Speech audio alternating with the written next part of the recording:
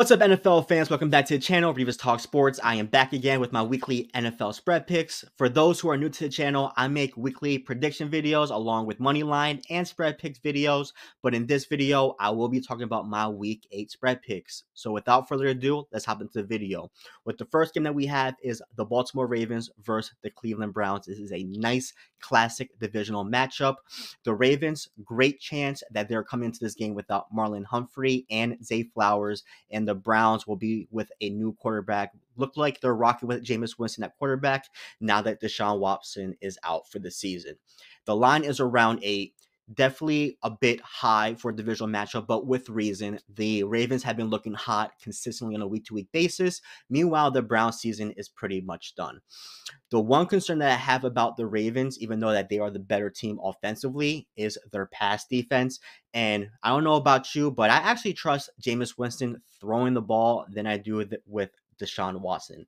Don't know if it'll be a close game or not, but with a puncher's chance, just airing the ball out with a potential backdoor cover, I like the Browns +8. I think at home, a +8. The Ravens are on a nice high. They've been on a nice winning streak going into a divisional matchup with Jameis Winston at quarterback, who isn't afraid to throw the ball. He kind of just throws Hail Mary balls here and there, but I like the potential of Jameis Winston finding his way through this Ravens pass defense. The Ravens are going to win outright. That's without a doubt, but I like a potential backdoor cover of Winston just airing the ball out on this suspect Ravens secondary, especially with Marlon Humphrey questionable, who may not play. I like the puncher's chance of covering this 8. Give me the Cleveland Browns +8. Tennessee Titans versus the Detroit Lions. The Titans season is pretty much cooked, and the Lions are really hot. They dismantled the Cowboys. They won a nice divisional game against the Minnesota Vikings. The Lions are around 11.5, 12. For my liking, I'm not a big fan of double-digit spreads, whether it's 10 or high. So this is probably going to be a part of one of the teasers that I'm going to have for this video. So I'm going to put a 6-point teaser to this Detroit Lions game. I'm going to choose the Detroit Lions. I'm going to take it from 11.5 from what I see down to 5.5. I feel much comfortable with the Lions winning by 2 field goals or more at home because the Lions are very dominant at home. Do not think the Titans keep this game close. I do think that the Lions can beat this Titans team by 2 or 3 possessions, but from a comfortability standpoint, especially if you're trying to take some a little bit of profit and feel comfortable with a teaser parlay, I feel comfortable teasing it down to a -5.5. So give me the Detroit Lions -5.5, in which we will compare that to another team in this video. Green Bay Packers versus the Jacksonville Jaguars. Both teams should be coming to this game very healthy. There are not too many questionable injury tags on the Packers side, and I do know that Jaguars will be bringing some key members to this game. I think ETN, their left tackle, so both teams should be really healthy for this game. A lot of people are saying this could be a potential trap game. I really don't see it. The only way that I don't see the Packers covering this for are a few reasons. They allow Trevor Lawrence to air the ball out, and McKinney, Evan Williams, or Bullard cannot just catch up to Brian Thomas Jr. They get ran all over by Etienne and Bigsby, and Jordan Love has a really bad game, and this team lose a turnover battle. So I feel like a lot of things have to go wrong for this Packers team not to even cover 4 points against the Jaguars. The Jaguars are honestly one of the worst teams in the NFL. They've gotten a few wins in the season, but I'm not a believer in this Jaguars team keeping it close against a Packers team that embarrassed the Cardinals at Lambeau Field and made CJ Stroud very uncomfortable. This Packers defense is legit. Now, how hot can this offense stay without Jordan Love making any key mistakes? That's going to be very key, but I think they'll keep a clean game. They know that this could be a potential trap game, and they can't come into this game very lightly to a hungry Jaguars team that doesn't want to go end the season on a bad note, but don't see a way of this Packers team not covering this 4. Give me the Packers -4. I think they could win this game comfortably. It could be a little close during the first half. I think they pull away in the second half. So give me the Packers -4. Indianapolis Colts versus the Houston Texans. The Colts and the Texans really seem to battle it out during the season. Nice divisional matchup. CJ Stroud had a very terrible game at Lambeau Field, and the Colts have been looking all right. I mean, they had Joe Flacco through a good part of the season, but with these two, Don't know how I feel about taking the Texans -5. I do think they win outright, but with the Colts and Texans, it's very up in the air of how things can go, especially with no Shane Steichen. He's a great play caller. He can probably find some ways against this Texans defense, and the Texans defense love to blitz. But then if Anthony Richardson is healthy and playing this game, I can see his dual threat ability, escaping the pocket and getting some extra yardage through his legs. But don't see the Colts winning outright, but I like the Colts in a teaser play that I have. So I'm going to give it an extra 3 points on this 5. I like the Colts at a +8. I'm going to add this to another teaser leg that I like during this weekend. It's not going to be with the Lions. It's going to be with a different team. So I'm going to tease up the Indianapolis Colts at a +8, parlayed with another team that we will discuss later on in this video. New York Jets versus the New England Patriots. Right now, the line is at 7. I really do believe that the Jets should beat the Patriots by a touchdown. I don't think there's much discussion from this game, nor will I be someone that will probably bet on this game. But I think the Jets should win comfortably against a Patriots team. Yes, they have Drake May. I think he will have certain moments through this Jets defense that hasn't looked the best during the season. So I can see Drake May looking good through the game, but I just don't see the Jets not covering this spread of at least a touchdown.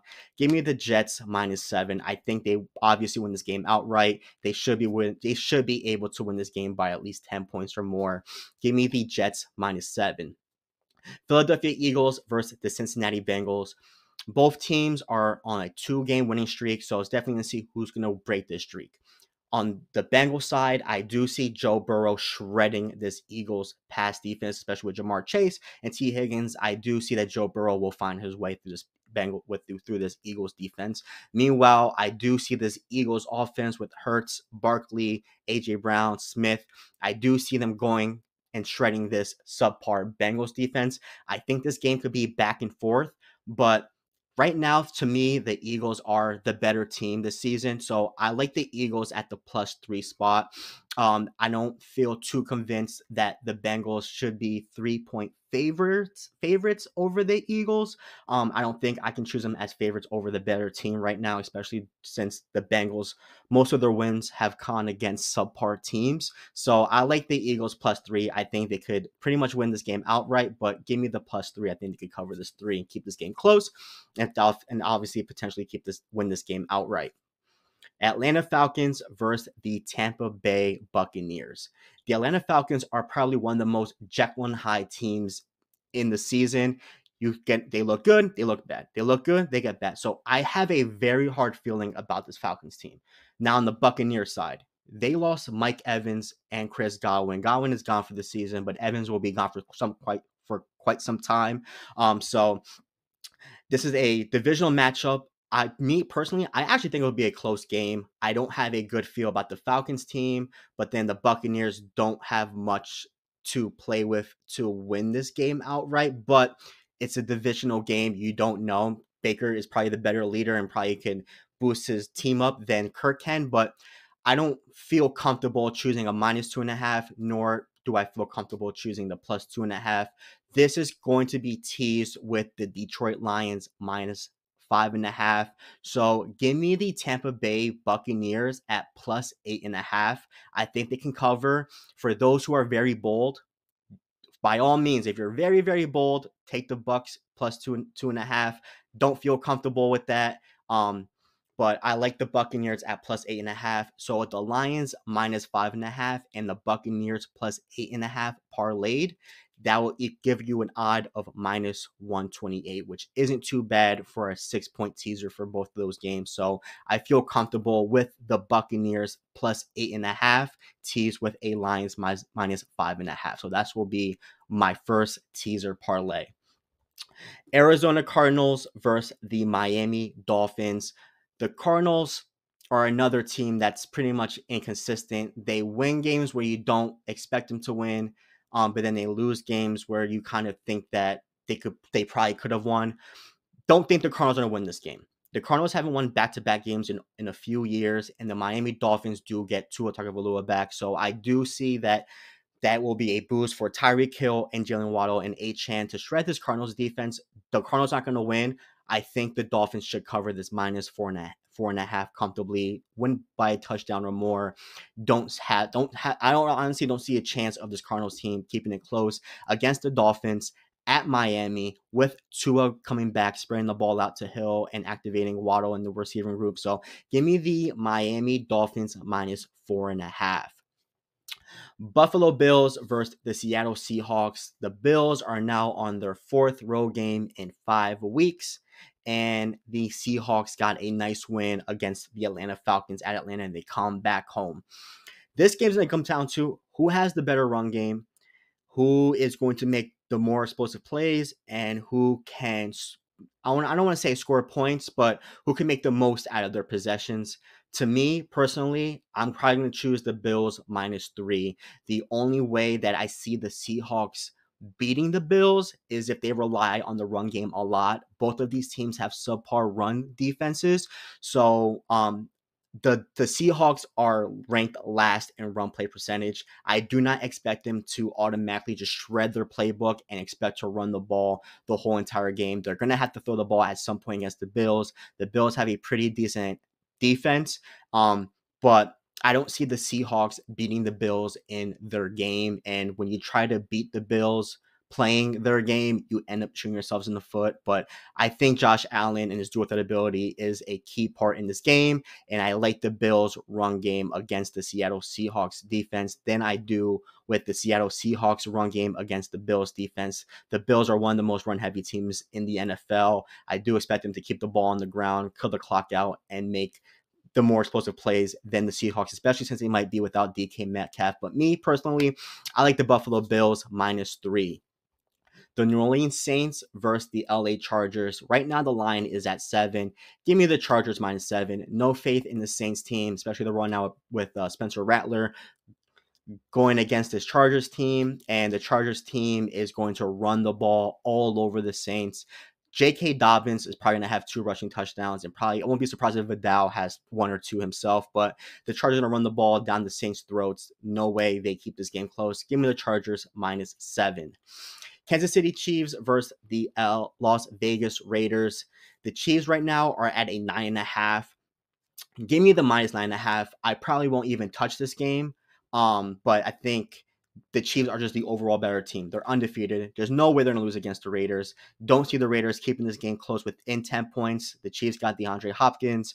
The Chiefs defense is pretty much one of the most elite defenses in the NFL, and I do see them stopping Gardner Minshew. Now that they don't have Devontae Adams, I don't see the Raiders scoring much points against the Chiefs, and the Chiefs will find a way to not only win this game, obviously they're going to win this game outright, but beat this team by more than 10 points. So give me the Chiefs -9.5. I probably won't touch it myself, but Chiefs 9.5. Carolina Panthers versus the Denver Broncos right now is at 11. Don't know how I feel about choosing the Denver Broncos -11. I think that's a bit too rich for my liking with Bo Nix at quarterback. This is a teaser game that I'm going to combine with the Colts +8. Give me the Broncos +8. I'd rather tease it down under double digits, and I feel much comfortable with that. So with the Broncos -8 combined with the Colts +8, you have an odd of +147. I really like that. I think the Broncos can definitely beat this Panthers team by double digits, but I like it under double digits. So -8 Broncos combined with a +8 Colts, odds of +147. Those are 2 of my teaser parlays that I have for this week. Chicago Bears versus the Washington Commanders. Right now, the line is at 3. It started off at 1, and now it's starting to go to 3. So it looks like there's a lot of line movement that Jaden Daniels won't play this week.